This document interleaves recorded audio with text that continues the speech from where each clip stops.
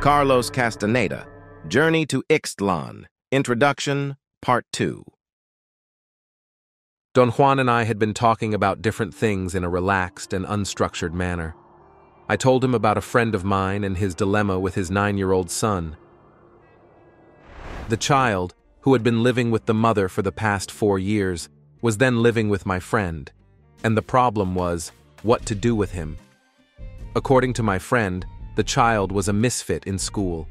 He lacked concentration and was not interested in anything. He was given to tantrums, disruptive behavior, and to running away from home.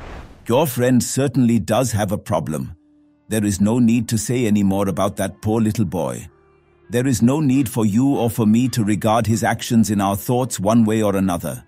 What can my friend do? The worst thing he could do is to force that child to agree with him. What do you mean?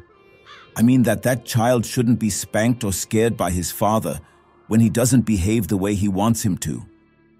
How can he teach him anything if he isn't firm with him? Your friend should let someone else spank the child. Don Juan's suggestion surprised me. He can't let anyone touch him with a finger. Your friend is not a warrior. If he were, he would know that the worst thing one can do is to confront human beings bluntly. And what does a warrior do in such cases, Don Juan? A warrior proceeds strategically. I still don't understand what you mean. I mean that if your friend were a warrior, he would help his child to stop the world. How can my friend do that? He would need personal power. He would need to be a sorcerer. But he isn't. In that case, he must use ordinary means to help his son to change his idea of the world. It is not stopping the world, but it will work just the same. Can you explain it to me in more detail? If I were your friend, I would start by hiring someone to spank the little guy. I would go to Skid Row and hire the worst-looking man I could find. To scare a little boy? It's only you. Just scaring in this case is not enough. That little fellow must be stopped, and being beaten by his father won't do it. If one wants to stop our fellow men, one must always be outside the circle that presses them. That way, one can always direct the pressure. The idea was preposterous, but somehow it was appealing to me. Tell me more about what my friend should do with his little boy. Tell him to go to Skid Row and very carefully select an ugly-looking derelict. Tell him to get a young one who still has some strength left in him. Don Juan then laid out a rather strange strategy for my friend to follow. What he needs to do is this: to have the man follow him or wait for him at a place where he would go with his son. The man, in response to a prearranged cue to be given after any objectionable behavior on the part of the child, was supposed to leap from a hiding place, pick the child up, and spank the living daylights out of him.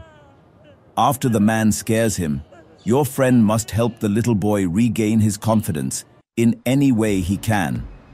If he follows this procedure 3 or 4 times, I assure you that child will feel differently towards everything. He will change his idea of the world. What if the fright injures him? Won't it cripple the psyche? Fright never injures anyone.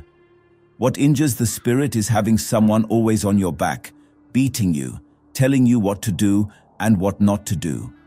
When that boy is more contained, you must tell your friend to do one last thing for him. He must find some way to get to a dead child, perhaps in a hospital or the morgue. He must take his son there and show the dead child to him. He must let him touch the corpse once with his left hand, on any place except the corpse's belly. After the boy does that, he will be renewed. The world will never be the same for him. I realized then that throughout the years of our association, Don Juan had been employing with me, although on a different scale, the same tactics he was suggesting my friend should use with his son. I asked him if that was the case. I've tried to teach you how to stop the world from the beginning. You haven't yet. Nothing seems to work because you are very stubborn. If you were less stubborn, however, by now you would probably have stopped the world with any of the techniques I have taught you. What techniques, Don Juan? Everything I have told you to do, was a technique for stopping the world. A few months after that conversation, Don Juan accomplished what he had set out to do, to teach me to stop the world. This event was one of the turning points in my life. It forced me to re-examine everything that had taken place during my 10 years of education. It became evident to me that my original assumption about the role of psychotropic plants was erroneous. They were not the essential feature of the sorcerer's description of the world, but were only an aid to cement, so to speak, parts of the description which I had been incapable of perceiving otherwise. It was simply a character trait that I was unable to perceive these parts without the help of plants. My insistence on holding on to my standard version of reality rendered me almost deaf and blind to Don Juan's aims. Therefore, it was simply my lack of sensitivity which had fostered their use. Don Juan stated that in order to arrive at seeing, one first had to stop the world.